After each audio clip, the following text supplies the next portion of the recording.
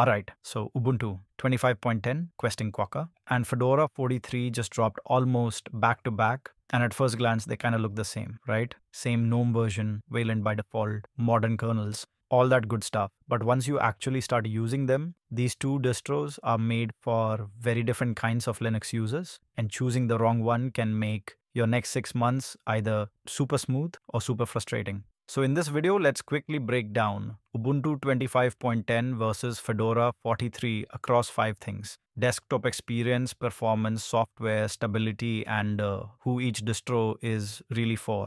Okay, so both Ubuntu 25.10 and Fedora 43 ship GNOME 49 on Wayland only. So the workflow feels modern, animations are smooth, and the whole desktop is consistent on both sides. But Fedora stays very close to upstream GNOME. Like what GNOME devs intended, that's what you get. Ubuntu, on the other hand, adds its own flavor, the Ubuntu branding, some tweaks, and new defaults like the Texas terminal and the loop image viewer. So it feels a bit more curated. Ubuntu also fully drops X11 this cycle. It's Wayland plus X Wayland for legacy apps only. Fedora does the same push but focuses a lot on smooth visuals, including triple buffering to reduce tearing. So basically, if you want pure vanilla GNOME, go Fedora. If you want a polished, slightly opinionated GNOME, go with Ubuntu.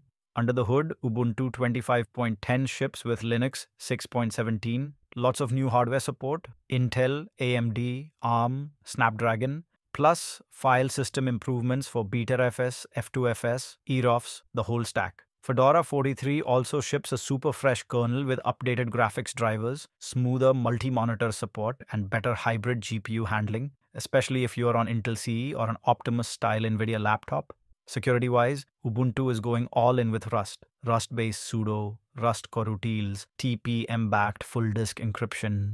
The whole security story is getting way stronger. Fedora goes in a different direction, modernizing packaging with RPM 6.0 and DNF5, better signatures, new open, PGP formats, and a revamped web UI installer. Super developer friendly, so software, this is where things split hard. Ubuntu sticks to apt and .deb packages, but yeah, it continues pushing snaps for a lot of desktop apps. Plus, you get Ubuntu Pro integration and the new Ubuntu Insights CLI for opt-in telemetry. Fedora stays RPM first, but strongly favors Flatpak and FlatHub. So you get newer apps, cleaner sandboxing, but maybe a bit more setup if you're brand new to Linux. If you care about third-party proprietary apps, Ubuntu wins. Debs are everywhere, guides are everywhere. Fedora feels more like an upstream playground. Perfect for devs who want newer toolchains and features that eventually land in Red Hat's enterprise world.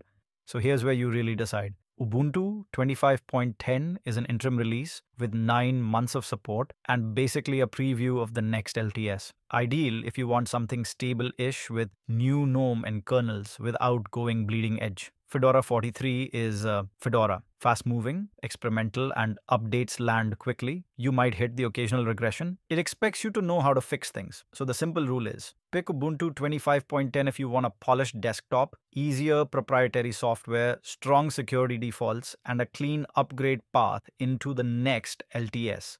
Pick Fedora 43 if you want upstream GNOME, cutting-edge packaging with DNF5 and RPM 6.0, Flatpak-first workflows, and you don't mind living closer to the frontier. Alright, so tell me in the comments, are you team Ubuntu 25.10, the questing Quokka, or team Fedora 43? And what should I compare next? Gaming, video editing, dev workflows. If this helped you decide, hit like, subscribe, and share it with that one friend who's still stuck choosing their first distro in 2025. Thanks for watching.